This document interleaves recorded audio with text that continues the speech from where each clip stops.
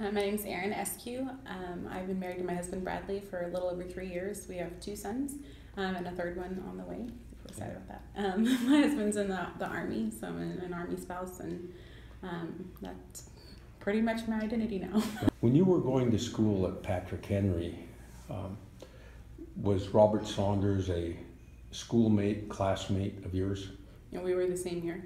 I know I had at least a couple negative interactions just because I remember Robert as a student that I made a conscious decision that interacting with him made me uncomfortable and I didn't like it, so I went out of my way not to interact with him.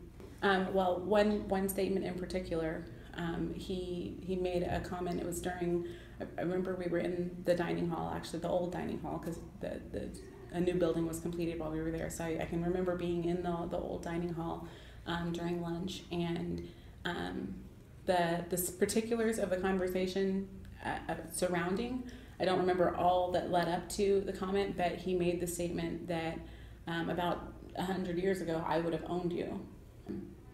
In mentioning the specifics of this conversation and deciding whether or not this is something that I felt like I needed to document that yes, this indeed happened, I was talking with the other students, and as a whole, those students were extremely shocked that the statement had been made in the first place.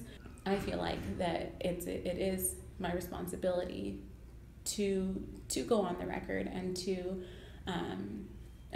make a statement and say my personal experience, because people deserve to have a full picture of the people running for office. And personally, again, Robert and I went to the same school, and I'm a Republican. We are the same political party.